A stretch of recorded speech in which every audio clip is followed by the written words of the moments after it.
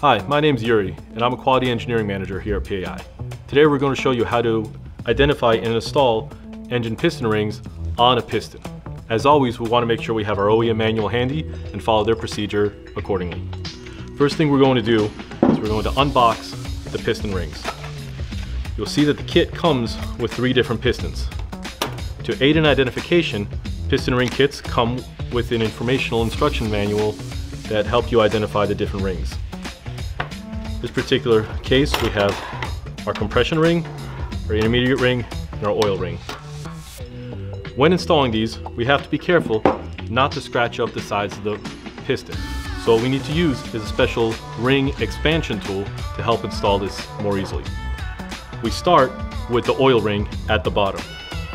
We first separate the spring from the solid portion of the ring, taking careful note where the gap is in the spring.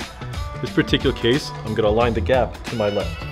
Now we take the solid part of the ring with the gap to the right, 180 degrees from the gap in the spring, and we gently expand it using a special ring expansion tool. Taking care not to scratch the piston, we make sure that the ring nests over the spring inside the ring groove. Just like that. Moves freely and we know everything is okay. Now we take our intermediate ring. Note which side is top.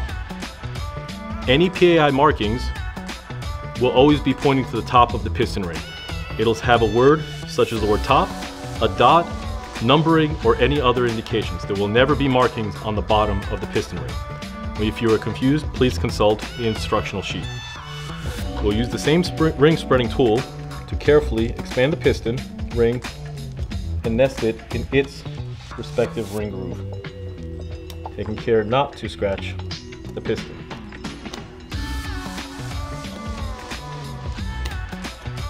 Again, we see that the piston ring moves freely, which is a good sign. Finally, we take our compression ring, again noting the markings towards the top, and using our expansion tool, carefully expand it and sit it gently into its groove. One final thing we have to make sure of before we take this piston and install it inside of a liner. We have to make sure that these ring gaps are oriented in the correct position. In this particular case, Caterpillar recommends that these ring gaps are 120 degrees apart from each other. We do not want them to all line up like this. So what we do is we take one ring and we turn it approximately 1/3 of the way around, or 120 degrees to the right.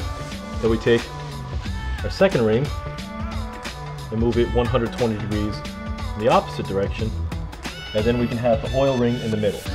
So now the different ring gaps are 120 degrees apart. This helps ensure proper sealing between the piston rings and the walls of the liner. Now we're ready to take this piston and install it into our liner.